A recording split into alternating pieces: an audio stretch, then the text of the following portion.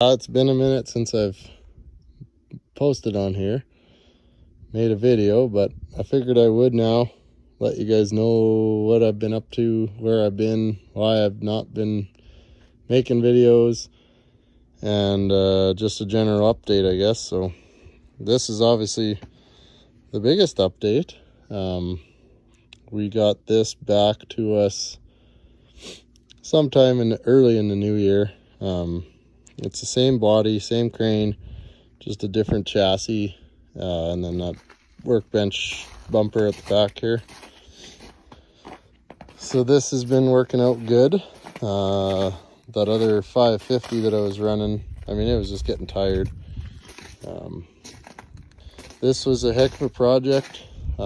This thing's only got 50,000 miles. It's an American truck. Went to pick it up probably in like June or something maybe, and it never had air conditioning, and it was spring ride, so it's been converted to air at the back, and then we put air conditioning in, totally factory, 100% the way it was. All the wiring was actually already in there, which is pretty cool.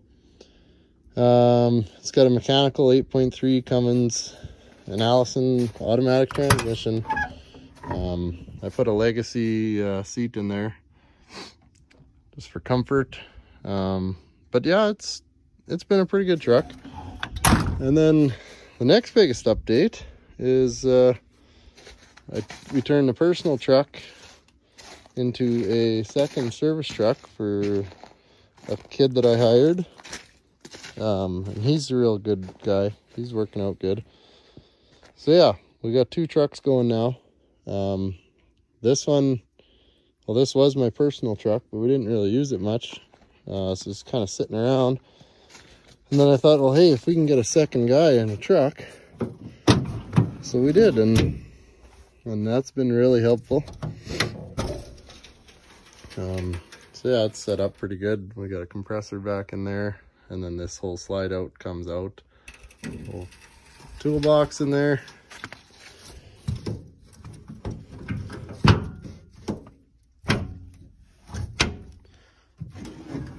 So yeah, that's been cool. So that's a couple of updates, I guess. This truck, I was in it for a couple months there while that one was getting rigged up when they were switching the body over. But yeah, that's pretty much what's going on. So kind of the reason I quit making videos was I hired this guy, and I kind of wanted to just focus on him and getting him trained up. And well, I just got it in my head too a little bit, I guess. It's just kind of awkward talking when he's in the shop and I'm talking about my project and blah blah blah. It probably isn't awkward. I just feel like it is. But that's just me. Anyway, I do enjoy it though, and I would like to continue with it. I do need to get better at editing videos because it takes me forever to put out a video that's like 30 minutes long. So I could definitely do better at the editing. But yeah, this is all that's really been happening. I'll kind of do a voiceover here in a bit. Some pictures of some of the projects that I left you guys off at, and then maybe some of the stuff that we've been up to since then. There's been some pretty neat projects and some pretty shitty ones too. But yeah, this old Ford Louisville, this is actually my in-laws. It's got a 2-stroke Detroit in it, but it's got this picker on it, and it's quite a heavy picker. Well, it's actually not as heavy as it looks, but it lifts a full-size engine pretty good, like out of a truck and stuff. So, you know, whereas this one struggles a little bit with a heavier one like that. So yeah, he didn't really use the picker much, so we changed all the hoses on it and got her working good, and now we use this thing for our lifting. So that's kind of neat. But yeah, I'll just show you an engine in here that my apprentice is doing, and done a pretty good job of it and is having fun with it. And it's got to get paint yet. It's just got a coat of primer on it right now, but it's an old B model Cat that came out of a dump truck. So we actually switched the block on the thing. It came in for a head gasket, and we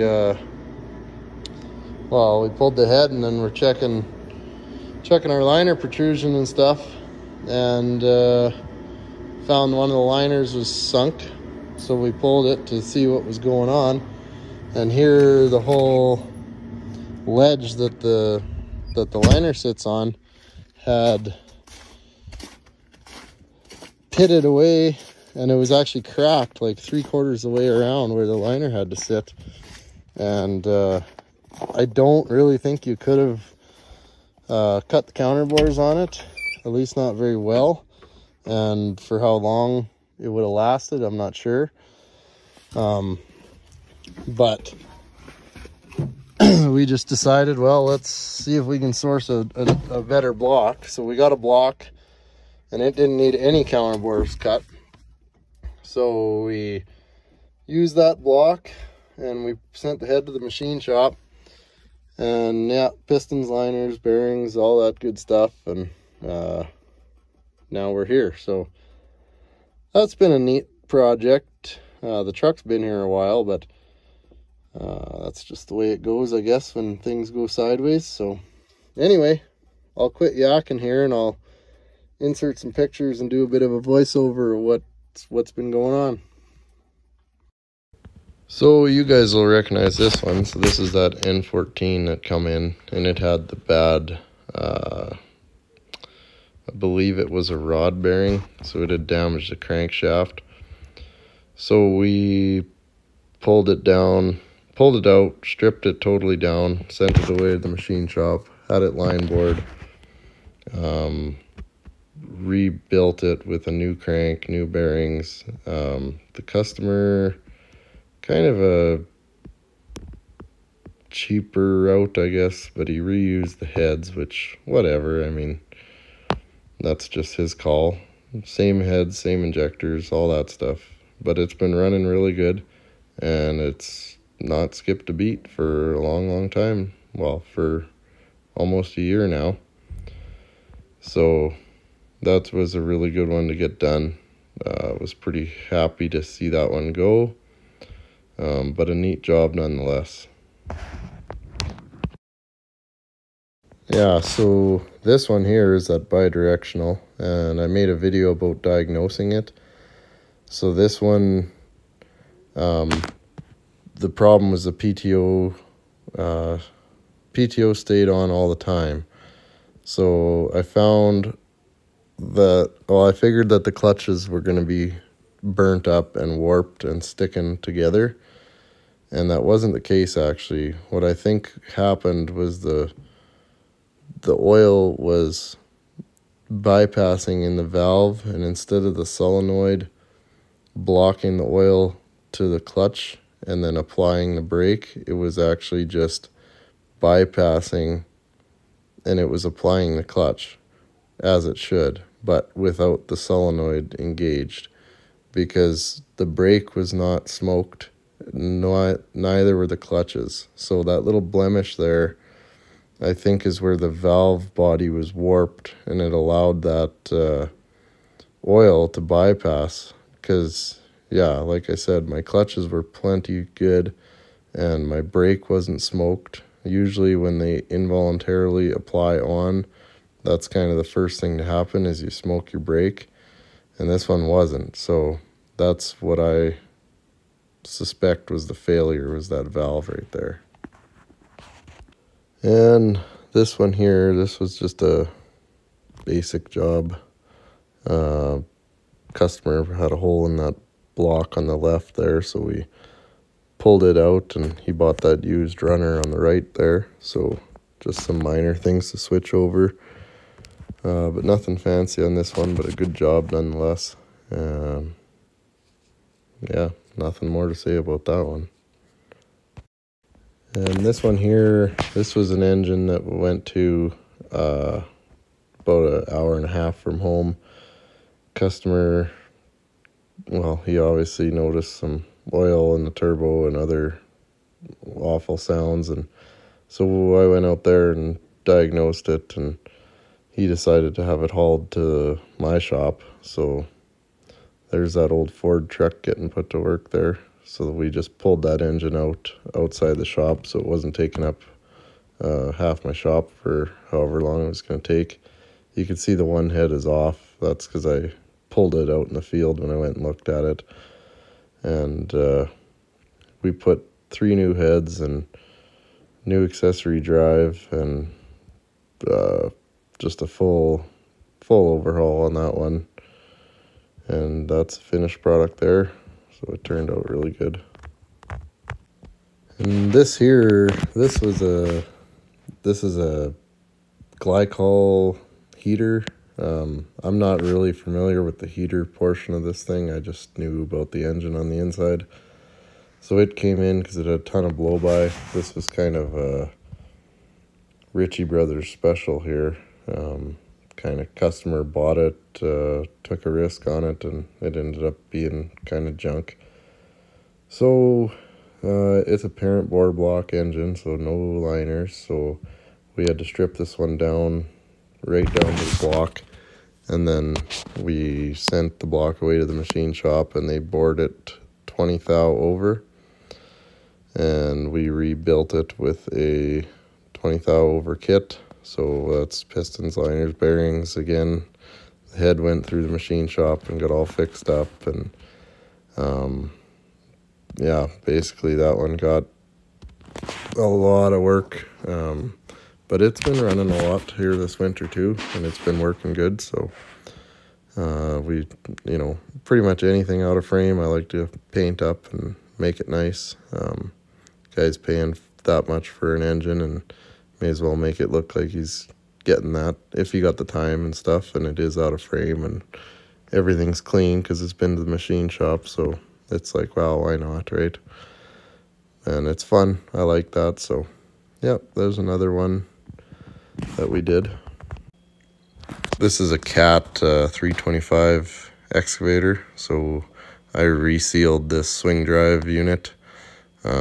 Little bit out of my element, but if you've rebuilt a final drive before, it's virtually the same principles, just performs a different task. So we just did a new seal on that one and had the shaft repaired a little bit at the machine shop. And yeah, the owner of this excavator is actually the guy that owns that Cat that was in primer at the beginning of this video. So pretty good guy.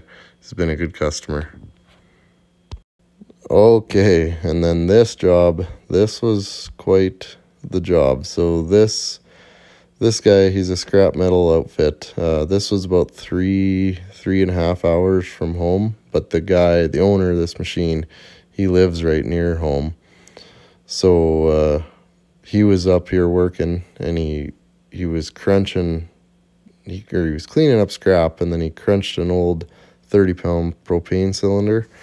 Wasn't really thinking anything of it, and it turns out it was full, and his engine ran away on the fumes, and it destroyed it to the point of it being way too expensive to fix.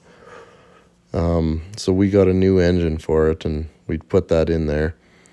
But the way that it's sitting there with the boom up in the air like that, or the stick I should say, that's how it died.